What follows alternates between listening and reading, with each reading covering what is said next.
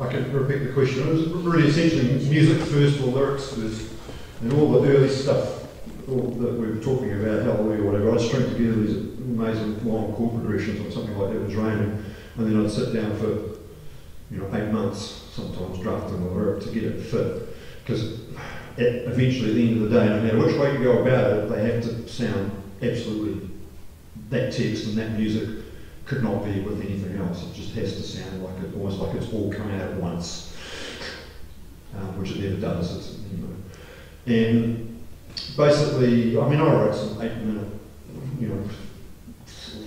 with all these wonderful chord progressions and modulations and all, really exciting stuff, and dragged them around for 5 or 6 years. You could never find a word for it. You could never find a scenario that would work as a text. It seemed like it needed a text. But I've forgotten them now. So 7 years ago, I just kind of made a decision that, let's try it, because this is how Schumann can write, or Schubert can write 200 songs in a year, right? If he's got text, he doesn't have to write them. So, they just go and find the poets. They find the text and they look at it and go, right, okay. Similar to what I've been through today. I mean, if you're going to do a glacial cold thing, there's tempo, the rate of harmonic movement, how do what sort of, lots of bare, open, not warm chords, but bare, naked kind of sounds. So you kind of scan the text and it tells you a lot about tempo. There's some things like the opportunities that I talked about earlier, like the refrain, do something smart, something harmonic. Using an inversion, a 7th chord, a 3rd inversion, technically speaking. Yeah, that's smart, compared with the other stuff, which is quite dumb. So you can see, if you've got the text in front of you and you let it tell you what music it wants, where it wants things to change, what you end up with is that marriage, and you end up with it much quicker. Which is why I've been hammering my kids to say, look, try it, just try it for a year. And because output is a virtue all by itself, for students, they can say, look, if you write 3 songs a year, you don't have a career. Basically, that's the end of the story, especially when you're young, because, you put out an album, and then, and you put another one out a year later, and the same people that bought the first one will still be in the market. If it's 5 years between one album and the next, those people have got marriages, kids, and mortgages, and they want to buy records. You need to get them hooked with 2 or 3 great records in a short time span, and then they might keep following you even through the hard times of marriage and kids and mortgages, and might come back to you. We'll just keep track of, they put another album. I might treat myself to that, And it's, so yeah, productivity is really, it's kind of my job actually to tell students, well, you can do it that way, but it can be a black hole of time, and you end up with either no song or a song that's very square peg round hole with the relationship between the lyrics and the music. And all the great songs, it doesn't matter how they were written, they all sound utterly like you can't imagine this music not being with this text. Thanks very much. My question is not directly about your music, but about the students that you're teaching and the ability to make a living out of this. Because I'm hearing that some of the groups nowadays, Workshop and the like, they're getting to the audience through advertising. Somebody picks up one of their songs with us, or they've got a YouTube following, or whatever. And yep. my wonder is whether that's something that either the blames for your students, will you actually have to do really brainstorming and how do you actually go about doing that? Because, you want to create for love, whatever, but you need to eat as well. So, the money side. Well, I'm straight up with them all the time. There's very few people in this country that songwriters that make a living from it. They're nearly all doing something else. I mean, Don McGlashan's probably one of our most well-known songwriters. He makes, puts bread on the table with doing TV and film work. And he puts an album out every few years.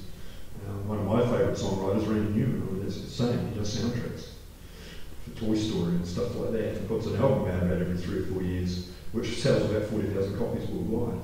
One of the greatest living songwriters that we have. But, it's at that end of the market, if you're not kind of selling millions, usually with kind of rubbishy stuff and fad stuff, then, you usually have to, and that's the whole point of the degree. is that we give the students, all sorts of skills. They have to be able to read. Okay, you can go and play in your rock band and throw your reading away if you don't want to use it in the context of your rock band, but by the time you finish your degree, you would be a very good reader, and therefore you will be able to do film work. You should be able to do, a jiggle. You should be able to do this. You should be able to teach kids to do stuff. You should be able to go to high school. That's what the degree gives you. You can become a high school teacher, and many of ours are, and they're fantastic compared with the music teachers I had. Oh, like it. And it's just, if I had some of the people that we're producing, you would have died and gone to heaven to have someone like that teaching you in high school. So, yeah, they're under no illusions. It's a small country, 4 million people. How many times can you tour it before? Hang on a minute, you were only here last week. When am I going to see you again? That's why people go to America, because you go, it takes you a month and a half to do a pretty big circle, and then you take a month off to recuperate, and then you go and do it again. That's how they build profile in America. And so you're coming around about once every 3 months to each town, and it's 200 people the first time, and then they all tell their mates, and then it's 500 the next time, and then it's 1,500. That's how the Nirvanas and all those sort of bands has happened. But we can't do it here. We're too small. So, yeah, we're stuck with doing something else, really, and that's just the unfortunate truth of it. Thanks, Graeme. I was just really interested in your approach to editing. If you write a poem in February and you're waiting for that January golden holiday period, yep. So it's been 11 months. Mm-hmm. When you were writing in February, were you humming an imaginary tune so that your syllables kind of fitted, or do you do all that reducing, or what's your process of editing when you come around to January? What I generally do is I write the poem and just, some of them, I keep them, every time I change it I go up 2, 3, 4, 5, 6, 7, 8, sometimes up to about 18 or 19. And then when I start setting it, the music very quickly tells me, excuse me, I want another line of text here, please. Just because the way the music's going, and then you go through all your old drafts and find something that you discarded because you thought you could get away without it, and then you go, oh, actually, I can actually use that now. More often than not, what the music does is eject the text. It's usually a paring down and simplifying, get rid of any word that you don't, is not necessary to be there. Or if you've got 2 lines with 2 strands of meaning, can you find a way to incorporate all of that into one line? Can it be compressed? And that's the difficulty with working with students, of course. It's an experienced type process, but that's what you have to do. So yeah, that's quite often what happens is I'll get the poem there to the point where the meaning is captured. That's the thing. Meaning capture is the first thing that you do, and I tell students, don't try and write songs, lyrics, don't. Write it in prose first, capture the idea first of what you're going to try and say. Then start maybe versifying it a little bit, just a little bit. And then when you get the music to start, the music will start telling you, this needs to be A, A, B, B, A, A, C, C, or whatever the rhyme scheme. The music will push it around anyway, so there's no point being too kind of like focused on it too early. You just kind of get it, okay, it's captured what I wanted to say. Now let's see what, and then start the music process, and the music will cause another edit to happen most times. Either for phonetic reasons, oftentimes, because that's the other part. Everything about singing is you need to have your mouth, when you finish saying one word, it needs to be in the right place to start the next one. If you end up at the front of your mouth, the next word's pretty tongue's got to go way to the back. I call it tongue gymnastics. That's what my students know it as. So there's all sorts of things that can get tweaked for all sorts of different reasons. I've got possibly 2 questions. What did you think of Stephen Malcolm's version of Death of the Maidens? And have you had a chance to chat to him about songwriting? No, that's pretty much the only time I've met him. Stephen Malcolm, when he came over, it was the flying 22nd or whatever it was. He was last to record. I think he'd had a few too many substances during the day. And kind of at the end of the day, he said, I'll do Death of the Maidens. And I said, all right, I'll write the words out for you. And I said, I know the bass line, so we've recorded in 15 minutes, one take. Really. we just sang it once and we just played along, and that's it. Drummer from what band, I can't remember. That's all right. got his mannerism thing going on. But you know, it seems the bands, you know, Alan P did it as well, so it seems that bands can do it without reading it entirely. So. Which is always a good sign, actually, of a good song if somebody else can sing it. And it's always kind of like a real, you know, you probably know that if somebody else can sing it, make it work for them. Hasn't got. Steve, to be honest, was when he came over, that was the flying 22nd or whatever it was. He was last to record. I think he had a few too many substances during the day. And kind of at the end of the day says, "Oh, we did the mate." And I says, "All right, I'll write the words out for you." And I says, "I know the bass line, so it's recorded in 15 minutes, one take." Really. we just sang it once and we just played along and that's it. With drumming from what band, I can't remember. It's all right. It's got his mannerism thing going on. But you know, it seems the bands, you know, Alan P did it as well, so it seems that bands can do it without reading it entirely. So. Which is always a good sign, actually, of a good song if somebody else can sing it. And it's always kind of like a real, you know, you probably know that if somebody else can sing it, make it work for them. Hasn't got the quirk, as Don McGlashan calls it, which is it'll work for you, but won't work for anybody else.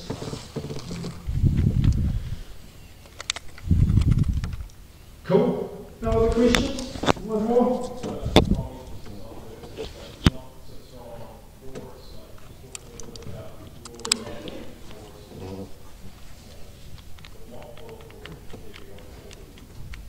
It's, yeah, well, I mean, the standard song forms are AAA, same music, different words, very different stories. Johnny Mitchell, Coyote, half of the other PTA. AABA, with the B section is different music with a different perspective. They're usually really good for head voice songs when you're eavesdropping on somebody thinking. Yesterday, love was such an easy game, the player's talking to himself. No one else in the room, so it's good. Verse, chorus, or verse, climb, chorus. They're good. They're sort of, you know, you set the who, what, where about what the song is, and you delay it a little bit, and then you've got this grand statement, and this is why I say, because the night belongs to lovers, because the night belongs to us. I've got this big statement to say. Okay, and a lot of Dunedin band stuff, flying and stuff kind of doesn't go for that bombast. I mean, that's what Death and the Maiden is, actually. But it's kind of anti because the chorus is nonsense. When you get there, it's got all the hallmarks of the big punching chorus, but when you get there, it's sort of dribble. So it's kind of a piss taken away. But yeah, so that's it. I mean, and various people that write about the art of songwriting lyrics. And we had a wonderful country singer giving a chat to us down in Dunedin last year. I can't recall his name. He says, you only have to make one mistake to ruin a song. He says, because the best ones out there just don't make mistakes. Everything's perfect in them. And one of the things that especially young songwriters can make a mistake of is getting addicted to verse chorus. And they write a lyric, and it's, this is far too intimate a content sort of, you know, from the stadium rock things, you know, it's, you've got the wrong form and you're trying to stick that text into it. I mean, the thing is, you know, there's a lot of influences in my music, which is, you know, there are rock influences, but there's a lot of classical influences, and, you know, a lot of the early stuff. And incidentally, I'm arranging 22 or 24 songs for the Southern Symphonia to sing with Annalise next February.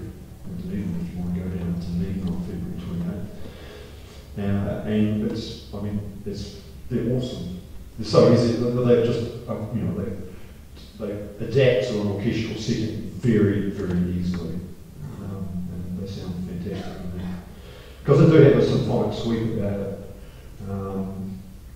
You know, a lot of the time it's to do with the phrasing things that I've talked a little bit about tonight. You know, most pop music's 4+4, very square, because it's predictable. Kids can get it. You can dance to it because you know when you put in your body.